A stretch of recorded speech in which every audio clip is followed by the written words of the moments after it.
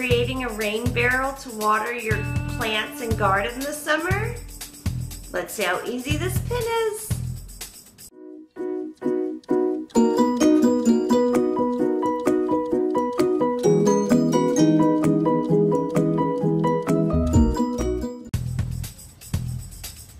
To begin with, we created a flat platform for our barrel to set on. Then we added a water spigot.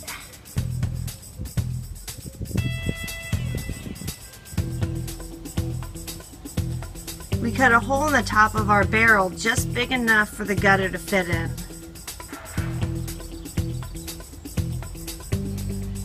We added a piece of screen underneath the lid to catch all of the debris we don't want in our water.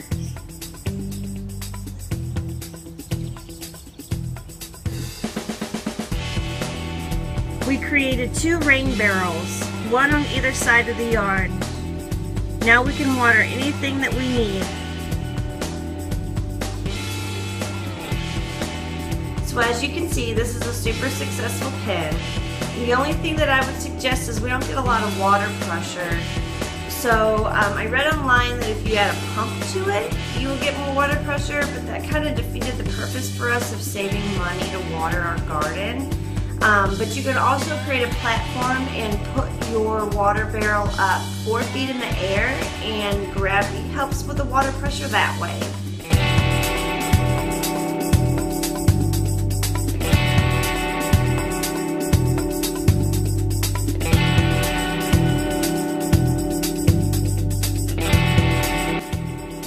Before you go, don't forget to subscribe to my channel for daily DIY Pinterest videos. You can get the directions to this video on my blog at queenbeing.com. Don't forget to give me a big thumbs up. Thank you, and I'll see you tomorrow.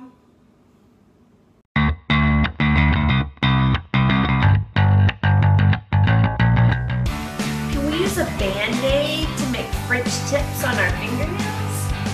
Let's see if this